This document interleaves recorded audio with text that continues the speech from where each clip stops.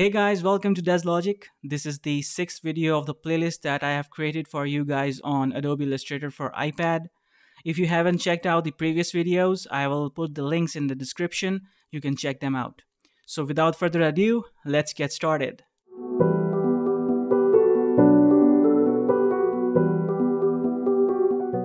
So guys, in this video, I will try to cover the pencil tool and blob brush tools that is available in this application. So let's start by tapping on this brush icon in your toolbar, and here you are given the pencil tool and blob brush tool in the same row. So let's start with the pencil tool. Select the pencil, and if you start drawing, you can see here is a shape, and here are some other options that are given here. If you select it, the smoothness of this pencil drawing. So now we are on smoothing 10. So if we drop down this smoothing level, it is 0 to 10. If you drop down to maybe 3, you can see that the drawing is more rough. It is not more smooth. So if you want a smooth drawing, you can change the settings by using this slider. Also, if you want the fill color to be the part of your drawing, so let's select the color in the fill, and now if you draw, the fill color will be there for you. And you don't need to add the fill color afterwards. It will be added right away when you are drawing the shape. So that's it for the pencil tool. The next option is the blob brush tool. So let's select that, and here are some couple of brushes that are given. The basic round, which is selected by default. The second one is the basic flat. It has the flat edges.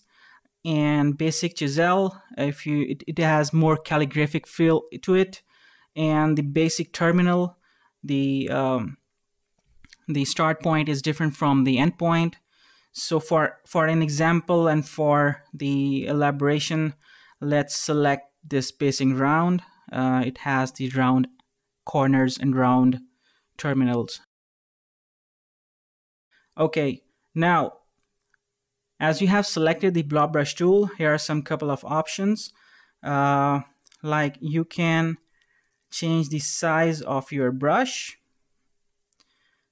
The second one is again the smoothness level. The third option is the brush settings. You can change the roundness of your brush stroke, and you can also change the angle. You can also change the pressure sensitivity of your pencil. And the last one is the merge brush strokes. So I will elaborate all of them one by one.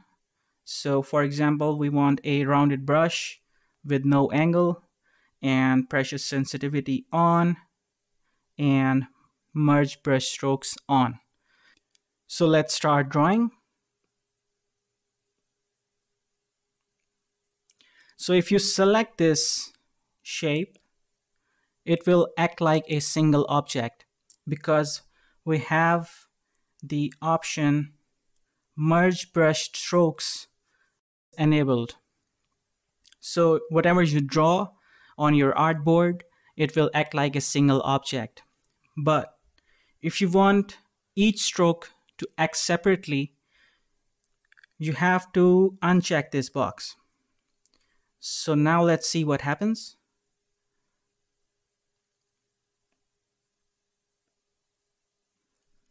Now select this shape. As you can see, both these strokes are now separately drawn, so you can edit them afterwards. So it's a very convenient option. So guys, that's it for today. I hope you like this video. Please make sure you subscribe to the channel, and I will see you in the next one.